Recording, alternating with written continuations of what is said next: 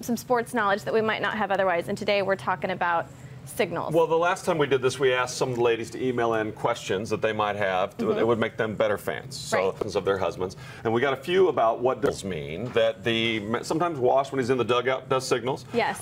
Certainly the third base coach will do signals and that type of thing. It just looks like sign language. And then the catchers also are giving signals. So a lot of it means nothing, but every once in a while, some of it does mean something. So, you know, we have some still photos. There's actually the catcher looking to the dugout. Now, he'll be looking to his manager. That won't happen too often, but a manager does have the ability to override the catcher to call a certain pitch or maybe a pitch out if they think a runner's going to steal a base. So he's got like the final say. Absolutely. So that's one example. All right. Now you see how a lot of times a signal will also involve, well, I'm going to set up way on the outside part of the plate. See how he's on the far left as we look at it, side of the plate. That's part of the signals that he will give the pitcher. Let's throw a fastball, but let's throw it all the way on this side of the plate because this guy's a home run type Now let me hitter. ask you this. Do all the teams use the same signals, or do teams have their own set of signals? Well, they're not that complicated because mostly you have 2 or 3 pitches. You have a fastball, changeup, and some sort of curveball or something like that. And at the lowest levels, it's 1 fastball, 2 curveball, 3 changeup. But the other teams know that too, and there are guys that are sitting on the bench over there looking to see what the signals are going to be. Right. Now, they're not really looking most of the time for pitching signals, but they're looking for stolen base, or they're looking for hit and run. They're looking for certain things that they'd like to know ahead of time before the other team does it. So they do disguise them or mix them up. 1 inning, 1 maybe a fastball. The next inning, 2 is a fastball, and they just rotate the signals through just enough to hopefully throw the other team off. Oh, I like that. Okay, so can you demonstrate? Yeah, well, let's do this together. All right, you're the hitter. All right. All right, we'll move this out of the way. All right, you got to move up here a little bit because I now am the catcher.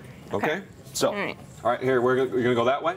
I don't know. Where should I be? Now you're left-handed. Okay, put the bat on the other shoulder. All right, so here we go. So I'm the catcher, and I'm making sure you're not looking at the sign. That's right, I'm not. I'm looking at the pitcher. Now, and the catcher will tap one side or another side. That's just be inside or outside part of the plate. And then just your basic 1, 2, or 3 might mean fastball, curveball, or change. Now, they can change it by tapping a knee. Maybe I give it 1, 2, 3. This doesn't mean anything until I tap my knee. Then when I tap my knee, it finally does mean something. Right. They're all different. Yeah. Hi, I couldn't stay away. Yes, ma'am.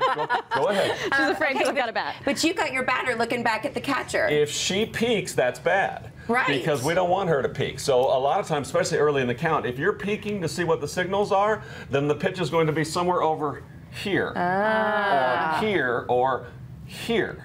And that will keep you from peeking from then on. So smart. Or maybe here, or here. So then hitters learn very quickly not to peek. Not to peek. Yes. Because really they're getting the scoop before. That's right. Right. That's right. It's supposed to be a secret. And catchers do lots of things to try and trick you too. So you're looking at the pitcher. Now I'm over here, and I say, well, you know what? I want to throw a pitch outside over here. But what I may do is go like this. Oh, you hear that right here next to you? Yes. And then I move out here.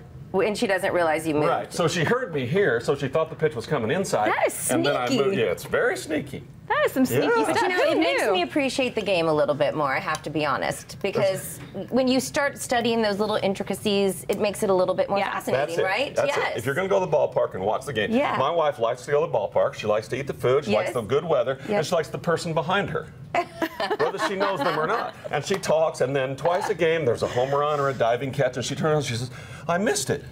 Well, you have to watch the game. You really have to focus. It's boring and it's slow, but you're right. If you start to pick up these little intricacies, you know, watch the shortstop start to move before the pitch is thrown, because he knows what's going to happen. It's really cool. So you can really follow their strategy. Sorry, I was going to say you can really follow their strategy. Yeah, yeah. It's really cool stuff. That is cool. Really I like that. Well, thank you, Brady. Thank you. And Brady's going to be back to tell us what will be a hit home run with your taste buds at the Rangers ballpark later in the show. Yum. 24-inch food. The best part. All right, well,